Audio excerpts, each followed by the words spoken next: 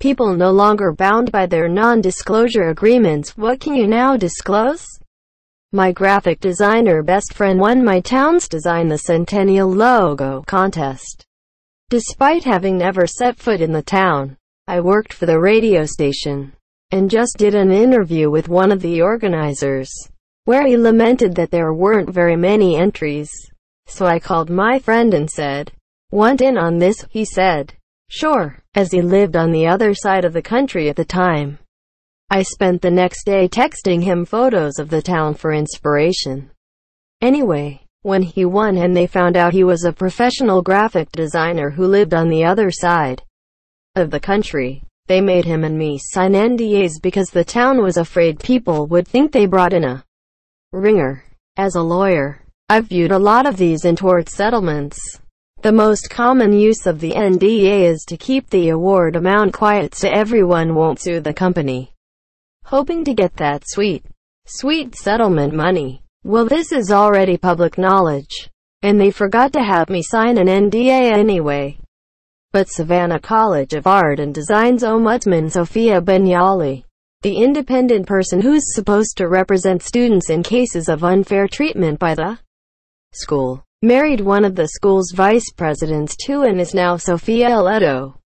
It's definitely a conflict of interest, but she's still serving as independent ombudsman, and currently refusing to help students get any kind of refund now that all their classes are online and they don't have access to the expensive equipment their expensive tuition is supposed to be paying for. The cupcake shop I used to work for claimed everything was homemade, but used Pillsbury cake mix as a base. Be careful if your pet needs specific shampoo supplied by Petsum at our **** Ming Salon. Last I worked there, they weren't letting us order anything and we had to try to track down shampoos from other stores before they'd let us buy anything. Meaning if your dog needed hypoallergenic shampoo or you were paying for an expensive upgrade, it's very possible that some of the products were unavailable. Oftentimes we would have the Furminator shampoo but no conditioner, and the conditioner is what reduces the shedding, so we just have to use regular dog conditioner. We couldn't stop selling these packages because that's what they base our performance on. I was considered a bad salon leader cause I wouldn't push these products we didn't have. Also, teeth brushing is absolutely useless there. It does not stop your dog's mouth from decaying at all, and you'd be better off buying an enzyme toothpaste from your vet and brushing your dog's teeth every day. The toothpaste we had basically was just to make your dog's breath seem better for a little while. Oh, and the reason a bunch of dogs died there is because people were likely not following the rules when handling dogs. Almost every salon I worked at had people like that. They aren't supposed to be kenneling your flat-faced dogs anymore because of it. They're also supposed to have a set of eyes on your dog at all time when they are tethered to the floor. Someone obviously neglected to do that a few months ago when that bulldog passed away. The training program their groomers go through is not very good either. They have 4 weeks to basically become full-fledged groomers and a week is spent on computers. There's never enough dogs to practice all of the cuts they should know. They also don't kick out trainees who repeatedly cut dogs. They try to normalize nicking dogs so they don't have to fire people. But there is no reason dogs should be getting hurt at a grooming salon if they follow the rules. They're supposed to. The biggest problem is they barely pay anything to help you upkeep your tools, and all tools cause injuries. With what they pay, people usually can't afford to sharpen most of their tools, so you're stuck with the bare minimum. Hid the name more. I don't really want to reveal the name of the company, because I'm one of only 3 people who have worked for the company that can speak English well enough to formulate more than just basic sentences. The others being a high-level manager and the CEO. The others still works there. And while I'm not interested in going back to work for the company, I don't really like burning bridges, but here's the juicy gossip from the company. A majority of the software was jankily put together because the company refused to hire more developers. We would develop POC for features and functions. Being told that we could rewrite it before implementing it, we would demo the POC and be told to integrate it straight into the project. We were never given time to refactor anything. The CFO, the CEO's sister, was constantly lying on expenses and spending huge amounts on the company credit card for frivolous stuff for her home, we thought. Turns out, she had left her husband with a dream of becoming an art dealer. Spent all her savings on art that she couldn't flip. Then used the company credit card to keep chasing her pipe dream. The company, without my knowledge, forged fake employment records to satisfy visa requirements. It wasn't until the government sent me a copy of the records when I got my visa, I realized that the head of HR, another sister of the CEO, has falsified that I worked for 2 years for our British investors company. I was massively oversold to native investors because I had the right skin color and could speak the native language. I was sitting in meetings with the government and investors taking notes, while my company passed me off as their genius-led architect. I was a junior fresh out of university, who was essentially told that even though I had zero work experience as a developer, I'd now be building the project from the ground up. It was revealed to me, after working for the company for 18 months, that this was the CEO's 5th startup, and that he had essentially bled his parents dry to fund it all, until he could get alternative investments. In the 2 years I worked for the company, we lost roughly 8 people because they were overworked, and the HR was determined to bring the company back to its native roots in terms of working atmosphere. When I left the company, I stayed on for 3 months longer as a consultant. 4x monthly wage for 3 months was a bit too good to pass up. To train the person who was going to be replacing me, she came in on day 1, and didn't turn up on day 2.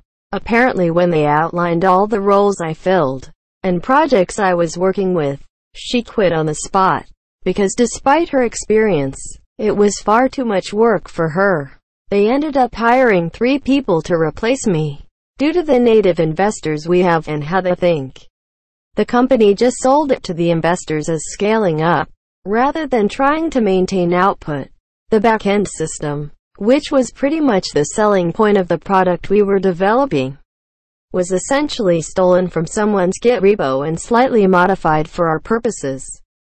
Not enough to not give credit. Emo. I outright refused to work on it myself, and left other developers to work on. I didn't want my name on that code. The huge boost in quality of our backend was purely because we bought out the development of a smaller Chinese company. The CEO didn't bother to ask exactly where this group of 4 mid-20s Chinese developers got it from, but it was far beyond their ability. I was living and working in a country where bribery of government officials, like those who oversaw our progress and signed off on our funding, was so common. The country had to implement massively strict laws, so when we had a government official come round, usually to ensure that the evaluations were fair and unbiased, we were all conveniently called to go enjoy a lunch on the company dime. All prepaid up front. But what's even more unbelievable? 2 employees have too much work and have to skip lunch. Looks like that's 2 prepaid lunches wasted unless 2 individuals who happen to be free for lunch would care to join us. Yeah, we essentially would bribe the government officials with expensive meals in favor of receiving praise from them, and it was completely illegal. I had been instructed, on more than one occasion, to falsify progress so that the higher-ups could show off new features in our software for current and future potential investors. I would say on average 1 in 3 of our investors were convinced to invest based on a feature that didn't actually work. Just a lot of smoke and mirrors. By the time I had left that company, I had enough evidence that would not only force the company to shut down but end up with a majority of top-level management and a few government officials being arrested. really left a sour taste in my mouth for working with startups. After I finished being a consultant, I started working for an NGO local to me. Lower pay, but I only work 6 hours a day. And office attendance is optional, currently outright banned with coronavirus. Edit. I have a million stories from the company, but most of them are interpersonal dramas, so not massively interesting. But I'll update the post with any more I can think of. Edit 2, because this is all pretty common for startups in this country. I don't mind revealing that the company was running out of South Korea. This is something I could spend a lot of time diving into. But the subprime lending company I used to work for as a software engineer spent a lot of time and effort manipulating the UX of our various applications to encourage customers to accept loan terms that were not necessarily in their best interest. I quit pretty quickly after realizing that the people in charge had very little interest in actually supporting us in making a product that would be better for our customers. Funny story. Moments after I was unceremoniously fired because my tech skills were found to be insufficient, the bosses who fired me demanded to know the whereabouts of a hugely important computer file I had worked on. I refused to help them. I even cited the exact language of the NDA I was compelled to sign. I am prohibited from disclosing details of my employment with anyone, including past and current employees of the company. I expounded, adding, and ask someone who works here, because I don't. It was a great fuck you moment that I still cherish 5 years later. But now I think I can disclose the truth. I only hid behind the NDA language because I had no clue where to find their damn computer file, or even where to look. I suck with computers. I used to do data analysis of revenue management for some big companies. Many companies have no clue about their data or their revenue streams.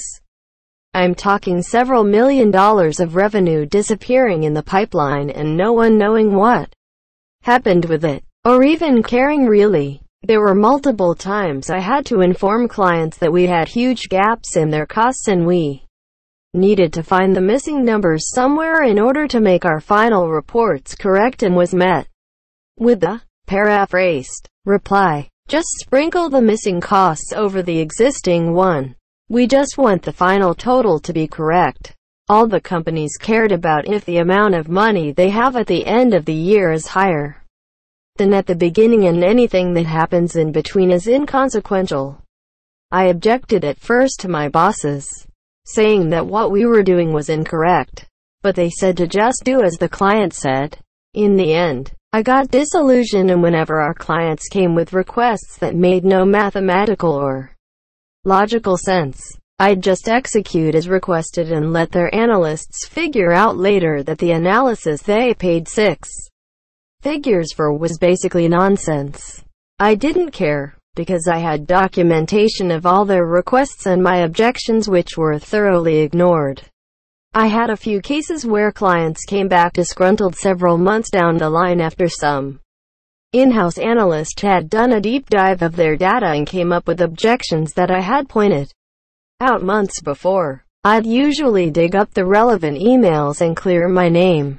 My choice of action was to tell them to pound sand. But my bosses always bent over backwards for clients, so we'd have to do the cleanup I anticipated. In the end, I learned most of our economy is held together by duct tape and wishful thinking. At most 10% of people working at big companies are competent and carry the bulk of the work in. Rarely are the competent ones the ones in charge. I had to sign an NDA to work at this tech company, and I'm still waiting to accidentally overhear something cool so I can feel special for knowing something important but being legally barred from disclosing it. I worked at a gym, and in the showers there was yellow shampoo and blue body wash in pump dispensers. I found out that the only difference between the two soaps was the color. Edit memory jog, as it was 25 plus years ago. Hand soap was blue, body wash was green, shampoo was yellow. All the same. The head shop. Smoke shop. I used to work at sold whippets, nitrous cartridges, behind the counter under the guise of being cake ingredients. All someone had to do was walk in and say they were looking to bake a cake. I'm not sure if they still do it, but I wouldn't be surprised. In the IT world, it is often that the piece of internal software or system that gives your company an edge is not quite as huge a deal as it seems. Often it is not much more than a couple of technologies mashed together to automate things in a way nobody else is doing yet. And those things are fiercely guarded. I had cases where people saw stuff in action and tried to replicate it but could not because they were missing just one small piece. Star Wars Battlefront 2 EA will have MICROTRANSACTIONS! Exclamation mark. The NDA was signed in 2016. I was getting more and more worried as the release date kept getting closer, and then it happened. The backlash was so strong that EA went down in the history books as most downvoted comment in Reddit's history.